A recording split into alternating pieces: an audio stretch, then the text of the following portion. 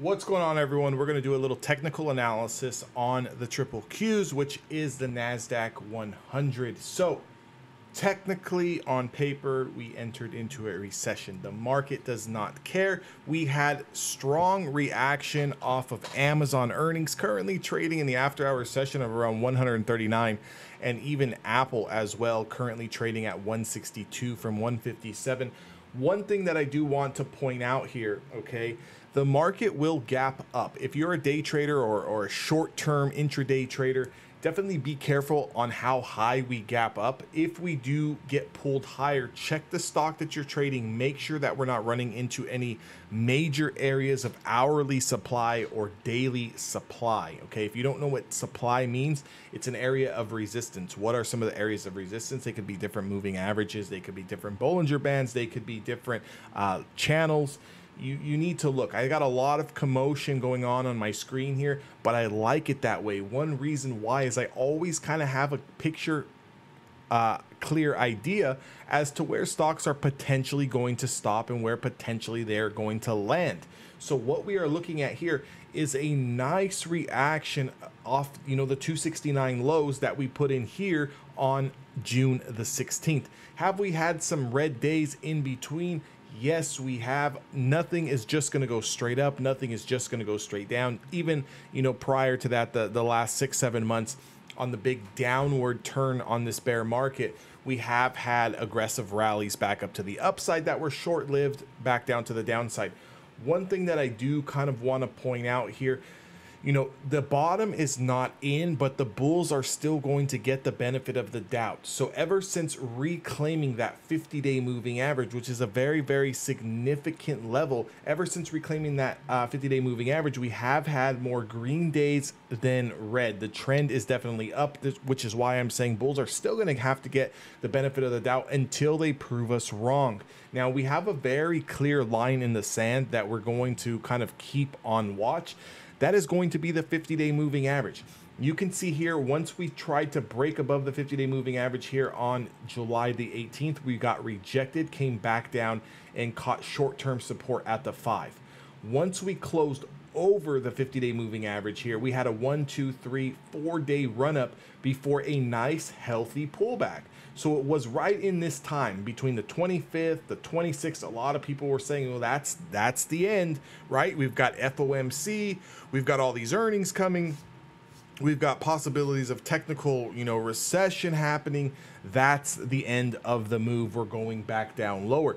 Lo and behold, we had a nice little gap up here, reclaim this channel level and the short-term sentiment moving average, which is the 5-day moving average, and put in a nice test to the July 22nd highs.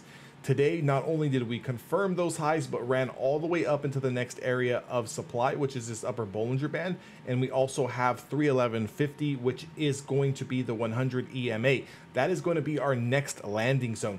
So right now, currently at July the 28th at 3:30 p.m. Pacific Standard Time, obviously we know that Amazon is doing unbelievable things in the after hours off of earnings, as well as Apple. That's really going to pull the ETFs higher. I do expect a gap up going into tomorrow, because currently we're already trading at $313. So we closed at 309.81 and currently trading at 313.50, which is a good solid 3.5-4 points higher off the close. So if we kind of look at where that puts us over this supply zone here. So this is the initial break of the 100 EMA.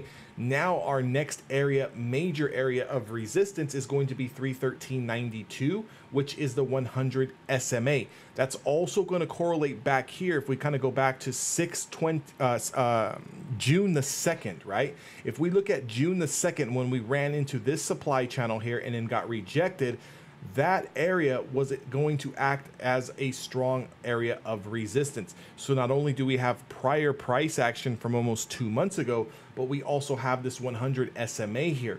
So depending on what we do in the overnight session and the pre-market session, here is what I want you guys to keep in mind. If we're able to breach that 314 area, okay?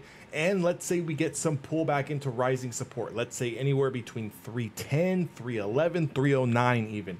If we get those pullbacks, we get some consolidation, and we break through and close over 314, extremely bullish for the bears.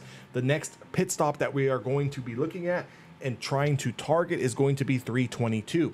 Now, along that process, you're going to see some of your favorite names like Tesla, Nvidia, Amazon, Apple,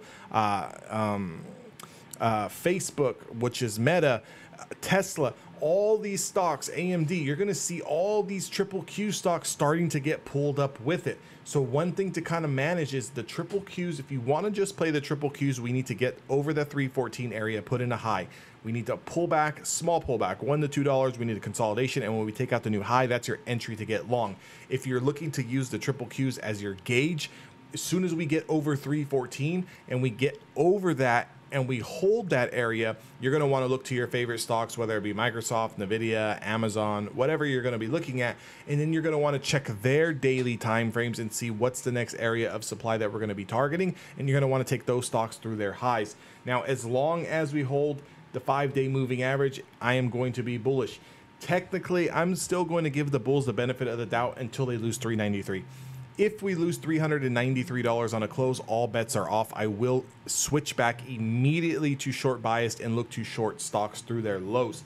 $293, okay? $293 is the 50-day moving average. If the bulls lose $293 at any point, I will go back to short biased. As long as we hold 302 and as long as we hold 293, I will be looking to kind of ignore the pullbacks intraday, wait for them to kind of catch support on the hourly time frame, and I'm going to look for those to either bounce those stocks that I want to trade, or I'm going to look to take them through the high of day, whatever whatever has more room to run into that next supply zone. I hope that helps. Guys, we got to give the bulls the benefit of the doubt. I know some of the news still is not bad, but here's what I want to say, okay? Here's what I'm going to leave you guys with, especially looking around on social media. A lot of people are saying, I can't believe you guys can be bullish. I can't believe that people, aren't seeing the news, the headlines, the numbers, everything is there. Everything is there that we're in a recession. Everything is there that we should be going lower. I don't necessarily not agree with you, okay? But I will tell you this from almost 7 years of trading these markets, okay? The more you try to think and come up and formulate your own opinion on what you think the market is going to do, 9 times out of 10, you're going to be wrong. You have to just react to the price action. Next week could we lose the 50-day moving average, lose $293 and be trading down towards 270? Absolutely. But I'm not going to sit here and try to time the top and tell myself, well, let me just go ahead and start putting on short positions here because I don't think the market is correct and I think we're going lower. That is preposterous. You're going to get your face ripped off.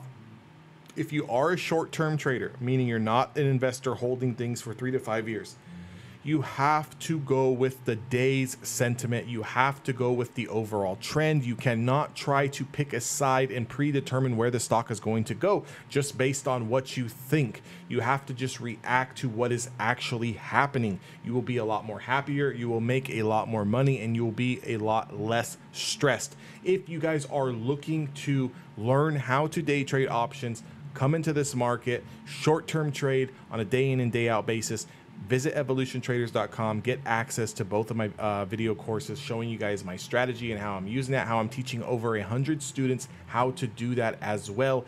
Join the Discord. That link is down in the description box below, and I will catch you guys all in the next video.